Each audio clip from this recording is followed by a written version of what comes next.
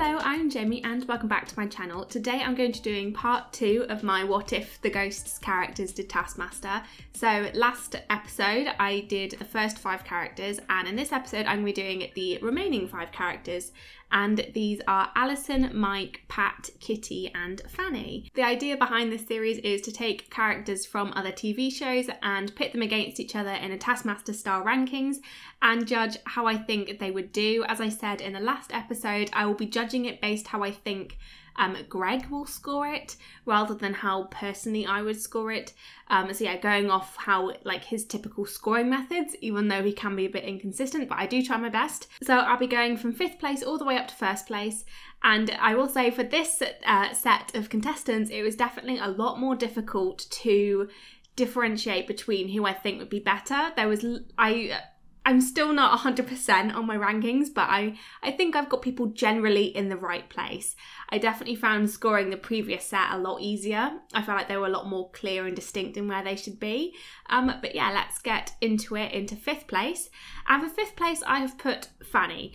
And this was quite a difficult one. This was between Fanny and Kitty, kind of for a similar reason of why I paired up the captain and Julian, in the sense that I think they would approach it in complete opposite ways, and I'm not 100% sure which one would be perfect, but I've gone with putting Fanny in 5th place. The main reason for this is because even though I think she is very smart, I think she had that episode where she's really good at like detecting things, and I really love that. I think she's such a smart person. She's very well read. I think she'd be very good at knowing what to do, and she'd be able to boss Alex around and tell him how to do the tasks. But I think the biggest thing with Fanny is that I think she would refuse to do a lot of the tasks.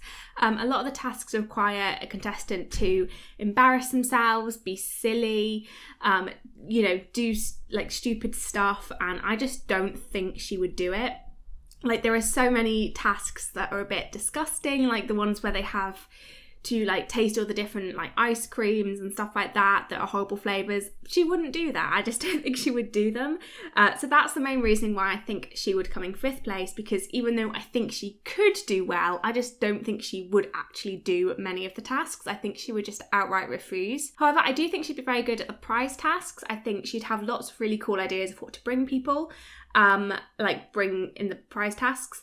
So I think in that aspect she'll do very well. And I think in tasks where, if it was like an escape room task or something like that, I think she'd be amazing. But overall, there are a lot of tasks that she would just not do. And that's why she's in last place in this set. I do think that in this series she is growing to be a bit more like sillier. She's getting involved in like the singing and dancing a lot more. But yeah, I think she won't do anything that would be deemed unladylike or potentially scandalous. So yeah, she just wouldn't do that. But I do think she would get points from getting Alex to do stuff. So in that aspect, I think she'd do very well. So moving on to 4th place, and in 4th place I have put Kitty. As I said, it's just opposite reasons with Fanny, because I think she'd just have a really, really good time doing fun challenges, and yeah, I think in that case she'd be very good. She's a bit impulsive. I think she'd just go along with it, just have fun with it, and I think that would be very good. I think it'd be very enjoyable to watch as well. However, I do think she will get scored down by Greg. Greg tends to like score down younger people, so I think he would score down her, just like he did with Lolly when she actually went on the show.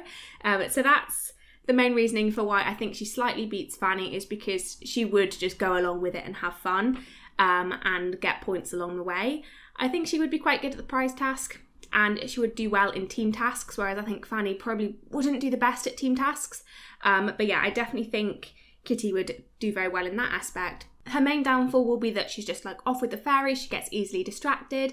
So in terms of timed tasks, she might not do that well.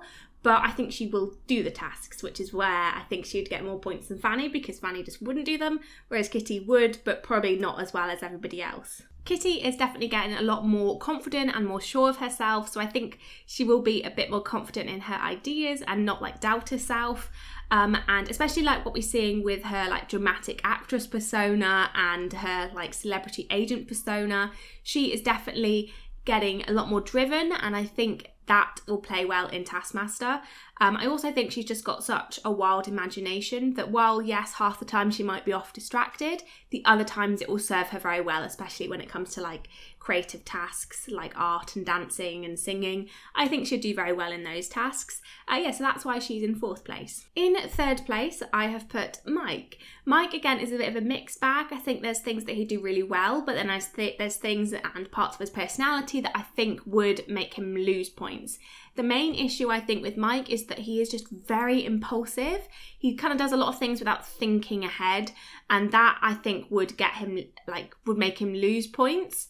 So, for example, when he signed for the bank loan, when he brought the bear into the house, he gets carried away with ideas that aren't necessarily good, like buying the inflatable ball thing and stuff like that. He's very impulsive, and I don't think when it's in a task environment he would think of what the best idea is. He would just kind of go along with whatever he thinks, and that I think would be a disadvantage. A lot of the time Mike in the show is portrayed as a bit useless, I think mainly to do with the fact that he is quite impulsive, but I do think he's gaining a lot of skills. His DIY skills, for example, have drastically improved since the first few episodes, and he does seem to be a good cook for the most part. Obviously there's things with when he tried to make the tofu eggs that it didn't really work, but his Christmas dinner that he cooked in the most recent episode and in a couple of the Christmas episodes looked amazing. So he's definitely skillful in that sense, and he can be quite organised when he planned out the Christmas day that he was planning. So in that aspect I think he would do really well, which is why he's above Kitty and Fanny. But yeah, I think there's lots of things that maybe might be a bit of a disadvantage. The main part of his personality that I think would suit him really well on the show is that he's not afraid to give anything a go. He often does a lot of embarrassing, silly things, and some things that were a bit disgusting. For example, when he made that smoothie thing to be able to see the ghosts, that was pretty disgusting. A lot of people wouldn't do that, but he did it, so I think in that aspect it would suit Taskmaster very well. I think he'd have a really good banterous relationship with Greg and Alex in the tasks as well, and I think he would work pretty well as a team. He wouldn't be the best team player, but I do think he would contribute quite a lot. I'm not too sure about the prize tasks, but in the studio tasks I think he'd do quite well. I think Mike would definitely work off the the studio audience and stuff like that. I get that vibe from him, but that might just because that's what I'm expecting from Kiell when he goes on Taskmaster. But I think there's loads of aspects that would suit him very well. He can cook, which I think would play well, and he is quite creative in some parts as well. But a lot of the time, especially with the panto, I get the impression that he wouldn't really want to get up and sing and dance and stuff. But I definitely feel like he's got a lot of really good aspects of his character that would play very well on Taskmaster. In 2nd place, I have put Alison. Alison is a great character. I think she would do really well on the show. I think there's loads of different things about her character that would just serve her very well on the show. First things first, I think she's just very resilient. She has gone through a lot, I think. She's obviously lost a lot of her family, and she's also has to deal with a lot with the ghosts. So I feel like she'd definitely persevere and push through some of the more challenging tasks. And in this aspect as well, she has a lot of patience. So I definitely feel like that would play well, quite well as well. She's also very, very creative. She's a really good painter. She's a really good singer. She can play the piano. So in the terms of the creative tasks, I think she'd do really well. And she is building her skill set a lot as well. Similar to Mike, her DIY and organisation skills have definitely seemed to improve a lot since the first few episodes. They're renovating a house together, a massive house together, and running a B&B. There's obviously a lot of organisational skills needed there. And I definitely think that aspect will play well in Taskmaster. Alison is very fun. I think she's not afraid to be silly. She's playing with the giant orbs. She's not afraid to embarrass herself. And last but certainly not least, I think she would be absolutely amazing at the prize tasks. Looking at all the gifts that she's got for the ghosts and how thoughtful and how much they relate to the personality, I think she'd be able to get really, really good prize tasks. They're obviously not the biggest scorer because there's only one per episode, but I just feel like she would get the majority of the points in that, which would serve her very well. I think her main weakness would be, again, a little bit with Mike, a bit impulsive. And yeah, I just think sometimes she doesn't fully think things through, which I think most of the time isn't a disadvantage. It's not as bad as Mike, but I do feel like in certain tasks she will not score as many points. So that means in first place is Pat, and this to me was a no-brainer. I think Pat would probably be the winner out of all the ghosts, because he just has so many practical skills. Being a scout leader, he's obviously got loads of really good practical skills like fire building and, you know, being able to put up like a tent. Like, he has a lot of really good outdoor skills that I think would work very well. Like, he can apply them to a lot of tasks. Pat also follows the rules very well. He's like a stickler for the rules. He's very organised. So I don't think you would have any issues with Pat like breaking the rules either on purpose or by accident. I think he would do pretty well in following the rules of the tasks and staying within the realms of it, and also thinking outside the box, which is like a hard thing to balance, but I think he'd do really well at that. I think the main issue with Pat, the main thing that I think would score him less points, like while he is like a very good people person, I think he'd get on well with teammates, he might be afraid to kind of like go above them or upset them or like kind of like just diminish their ideas. So in that case, I think he might lose a few more points, but overall, I think he'd do really well in team tasks.